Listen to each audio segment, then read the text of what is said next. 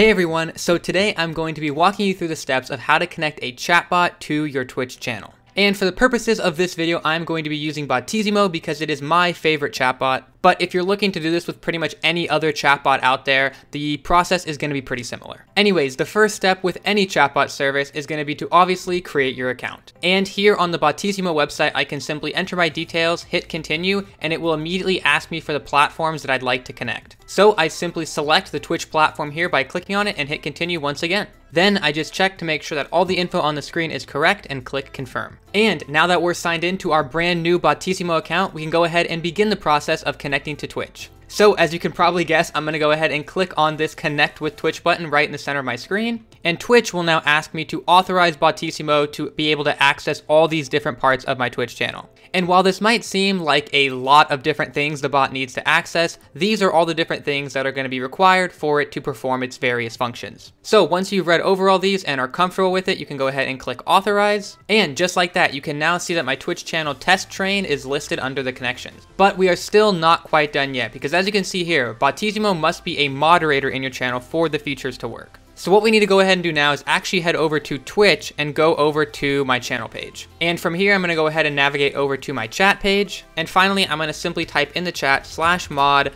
Botisimo. We'll go ahead and hit enter on that, and what that's going to do is give Botisimo moderator privileges in my chat so that it can perform all of its functions. And if you just want to double check that everything got set up properly, you can head over to your creator dashboard on Twitch, go to community and roles manager, and you should see Botisimo listed as a moderator. And just like that, we are now all set up and ready to go. So now I can head back over to the Botisimo website and go to my commands tab and start adding in a bunch of cool and custom commands. One of my and my community's personal favorite commands is this !watch time command, which as you can see here will respond to the user who typed the command with the amount of hours they have watched the stream. And so when I type !watch time in my channel, Botisimo will respond at me in the chat and give me the amount of hours that I have watched my stream for. But yeah, I think that should pretty much cover everything you need to know to get a chatbot set up with your Twitch channel. But if anything in this process was confusing to you, or you just have some general questions, please feel free to leave those down in the comments section below.